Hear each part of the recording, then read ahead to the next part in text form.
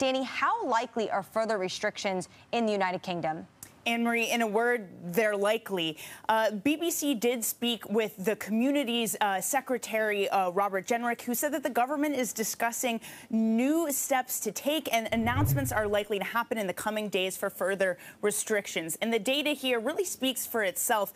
17,540 cases announced yesterday. That's a pickup of 3,000 cases from Wednesday's number, and 77 more deaths occurred as well. Chris Whitty, the chief medical officer here in the UK, spent much of yesterday morning discussing with MPs, trying to emphasize how serious the situation is. Among the things he said was that 30% of cases were connected to the hospitality industry. So if there are new restrictions, and we're expecting them to be somewhat regional in nature, they're likely to be tied to the hospitality industry, so perhaps bars and restaurants. Of course, those sorts of plans have gotten a lot of slack, both from those in Boris Johnson's party and local leaders, Anne-Marie.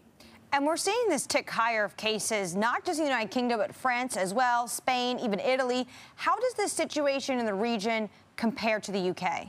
Well, France, much like the UK, did clock over 17,000 new cases. But in France, it's over 18,000 new cases. This is the second consecutive day and the sixth consecutive day that we've seen a rising weekly figure of cases.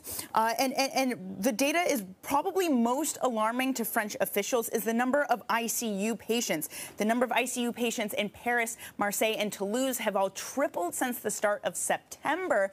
And because of that, we're likely to see more restrictions placed on major French cities. That includes Lyon, Lille, and Grenoble, Anne-Marie.